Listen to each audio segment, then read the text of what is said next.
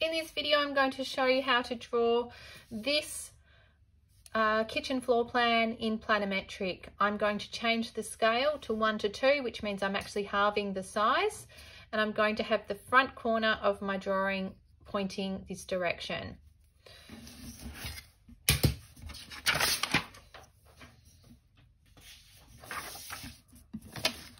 First thing I need to do is make sure I've got my 45-degree planometric set square. So I rotate this floor plan to 45 degrees.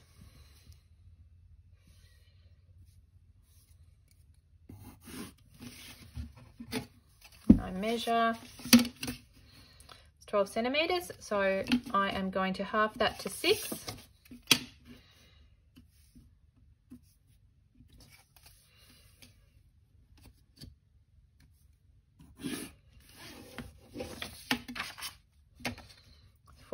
So I'm going to halve it to 7.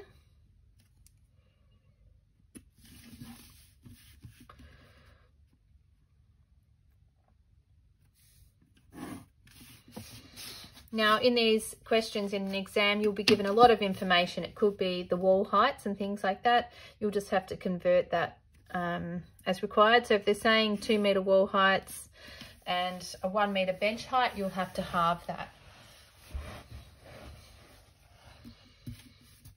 Now I'm drawing the base of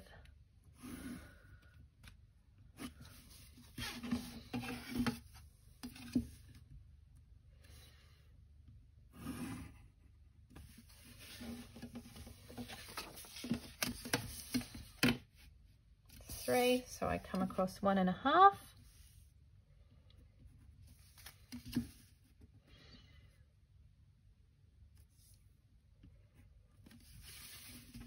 Making sure that all of my lines are at that 45 degrees. Now I need to put in, I might draw in this bench and say it is 3.5. So I'll do 1 3/4.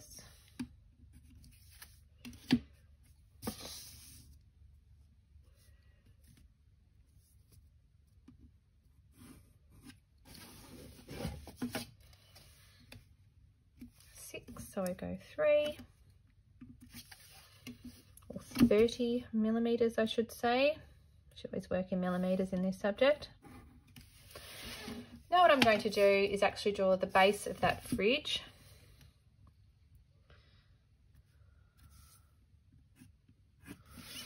Which I can tell from this. It's 3 centimeters, so it's 1.5.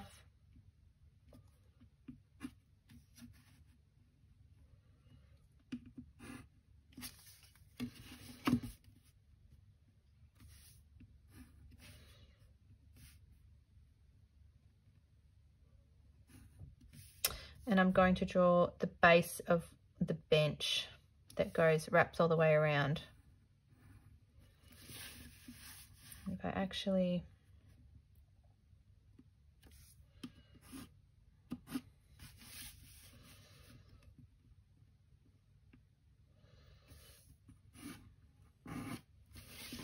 I'll go like that. Okay, so what we do from here is we actually draw vertical lines from all of the main points.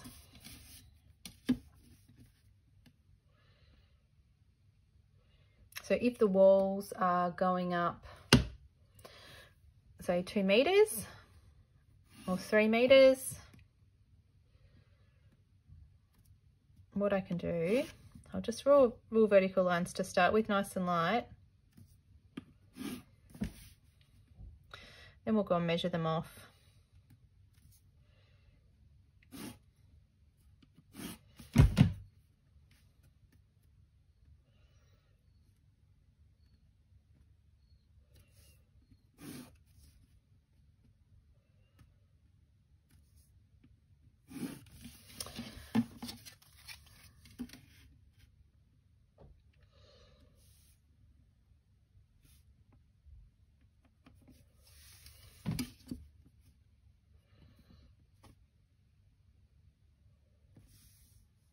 I'm just going to make them 3 meters high.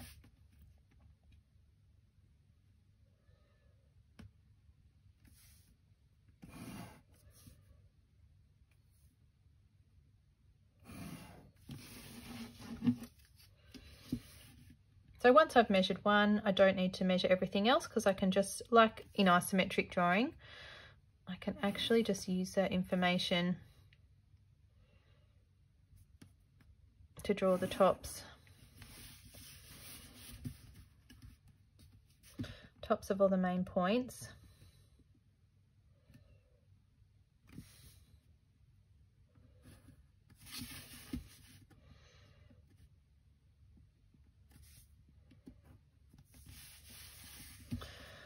Okay, so that's our back wall.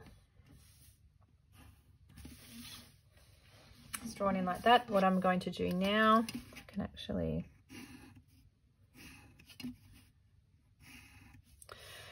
might actually draw in this.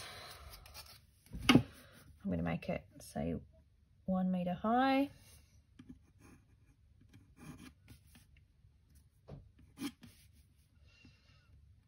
So I just always draw the lines a little bit bigger than what I need. Go through and do them all. Go back and measure.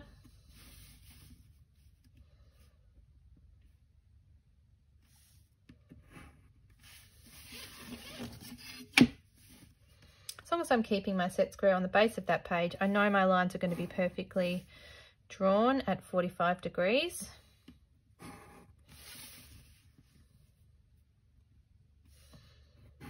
Now there's something interesting here. I can see that there's these 2 seats, and I can see that they're round. So that tells me that this is actually like a hollow type bench. I'm actually just going to draw that in really quickly, because I do want to talk to you about something to do with circles.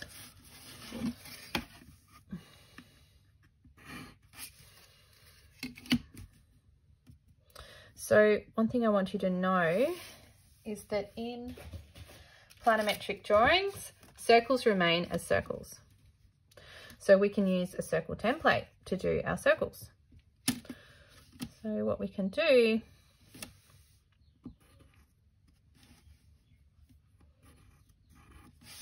is just use a circle template, and then rule some lines going down. I'm going to pretend like these are just strange round bar stools.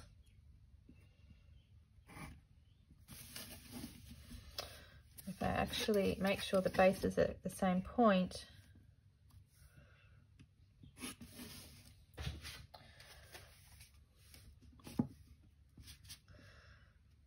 actually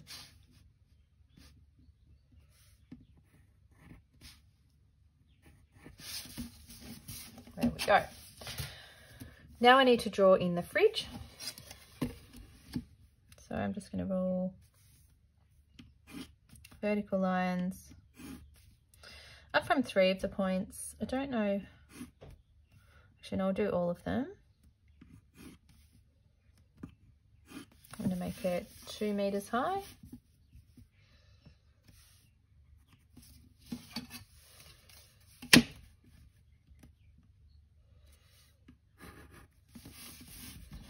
Now you'd hope in an exam what you're expected to do wouldn't be as complicated as this, because this is actually taking quite a long time. Another thing you can do in planometric drawings is actually measure things. It's not like perspective where the measurements, things get smaller. It's a parallel drawing system, which means that the dimensions of objects stay the same even as they get further away. There's my fridge. Now I'm going to draw this bench in.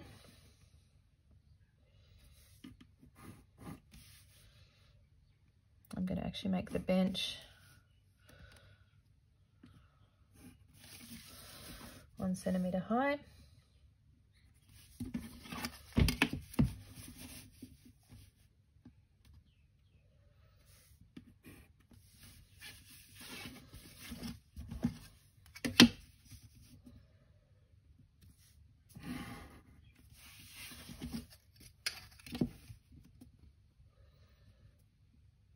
Now I'm finding that this is getting very complicated.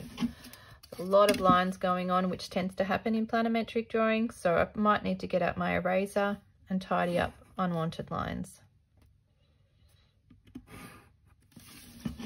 Now I have spent an awful long time on this drawing, so in an exam I'd really need to consider what I needed to do next to get the maximum amount of points for this drawing. So what I could add are some, I might rub out some of the lines that I don't need.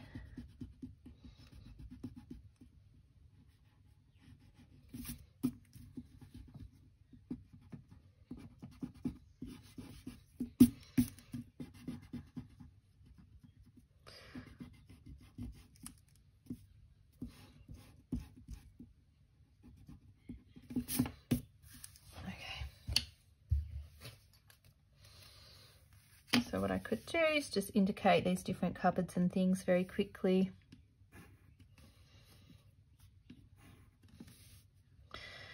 There is a stove there, so I might actually go and use my circle template to add in quickly and indicate the hobs of the stove. I've just had a few vertical lines to make it appear like there's cupboard doors.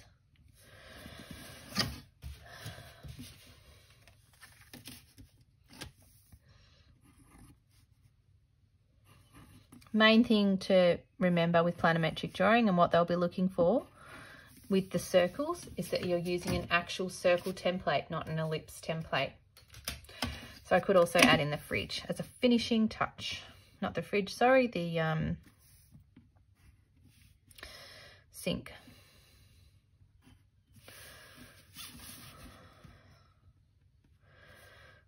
There we go. I might actually